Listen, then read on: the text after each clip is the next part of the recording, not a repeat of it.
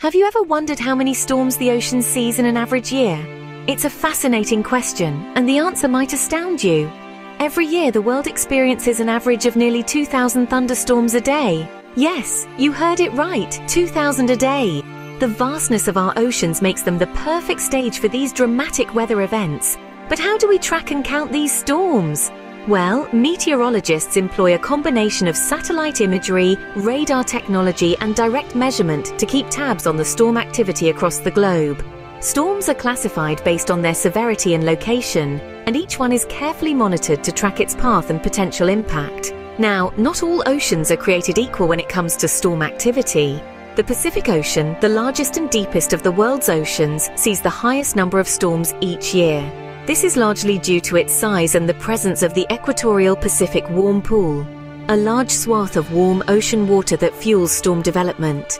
In contrast, the Arctic Ocean, the smallest and shallowest, sees the fewest storms. Its cold temperatures and ice cover inhibit storm formation. But it's not just about size or location. Ocean currents, wind patterns, and even the shape of the seafloor can influence where and when storms occur. But what about the Atlantic, the Indian, or the Southern Oceans? Well, the Atlantic Ocean is infamous for its hurricane season, which runs from June to November. The Indian Ocean also has its share of cyclones, especially in its northern region. The Southern Ocean, encircling Antarctica, experiences intense storms but fewer in number due to its remote cold location. So, as you can see, our oceans are a hotbed of storm activity. From gentle rain showers to raging hurricanes, the vast open waters of our planet are constantly in motion, stirred by the ceaseless energy of the weather above. So, the ocean sees a surprisingly large amount of storm activity every year. But it's not just about the number.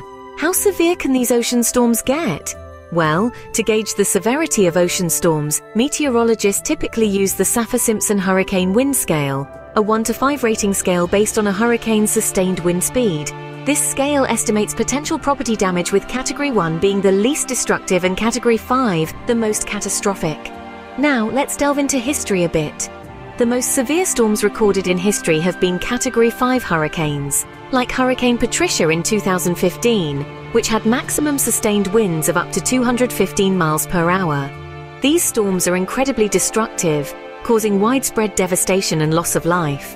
But, of course, the severity of an ocean storm isn't only about human impact. It's also about the toll these storms take on marine life. Severe storms can drastically alter marine ecosystems. Coral reefs, for instance, can be severely damaged or even destroyed by strong storm waves and high winds. This isn't just bad news for the corals, but also for the myriad of species that rely on them for food and shelter. And then there's the impact on human activities. Severe storms can halt shipping routes, disrupt fishing activities, and pose a serious threat to offshore oil and gas production. And let's not forget about the devastating effects of storm surges on coastal communities. But remember, it's not all doom and gloom.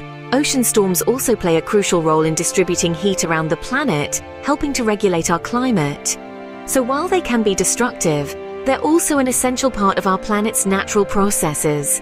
As you can see, the severity of an ocean storm can vary greatly, but they all have a significant impact.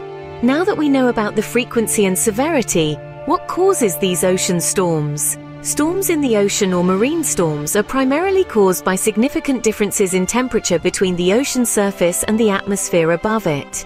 Warm, moist air rises, creating a low-pressure system. As the surrounding high-pressure air rushes in to fill the void, it swirls, forming a cyclonic storm. But there's more to it than just that. The Earth's rotation and wind direction also play a crucial role. The Coriolis effect caused by the Earth's rotation causes the wind to curve, forming a circular storm pattern. Now let's talk about a hot topic, climate change. As our planet heats up, so do our oceans. Warmer ocean temperatures mean more energy to fuel these storms, leading to more intense and potentially more frequent storms. Rising sea levels, another impact of climate change, can exacerbate storm surges, causing more coastal flooding. So, in a nutshell, while the formation of ocean storms is a natural process, human-induced climate change is amplifying their intensity and effects. The repercussions of these storms are far-reaching, impacting not just marine life, but also coastal communities and economies. They can lead to catastrophic flooding, devastating erosion, and destruction of habitats and infrastructure. Understanding the cause of these storms is key to predicting and preparing for them. The more we learn, the better we can mitigate the damage and protect our planet and its inhabitants. And what about the waves? How high can they get during these storms? Let's dive into the world of monstrous waves, the giants of the sea that storms conjure up. During a typical ocean storm, waves can reach heights of 20 to 30 feet. That's about as tall as a 3-story building. The wind force, its direction and duration, along with the depth and contours of the seafloor, all play a part in molding these liquid skyscrapers. Now let's talk about extremes. One of the highest waves ever recorded during a storm occurred in the North Atlantic, clocking in at an astounding 62 feet. That's roughly the height of a 6-story building, a wave taller than many lighthouses designed to withstand the sea's fury. These towering waves are not just awe-inspiring, they're also incredibly dangerous. They can cause havoc for ships, leading to disastrous capsizes and loss of life. For coastal communities, high waves during storms, often amplified by storm surges, can lead to devastating floods and erosion, causing significant damage to property and infrastructure. These high waves also reshape the ocean floor, affecting marine ecosystems and influencing ocean currents, which in turn can impact our global climate. So next time you see a wave, remember, they can get much, much bigger during an ocean storm. So there you have it, a whirlwind tour of ocean storms. We've covered the frequency, showing that hundreds of storms whip across our oceans each year. We've delved into the severity, emphasizing that the fiercest storms often occur in the Atlantic. We've explored the causes, primarily wind and temperature differences, and the immense waves they generate, sometimes reaching heights of 50 feet or more. Remember, the ocean is a powerful force, and its storms are a testament to that power.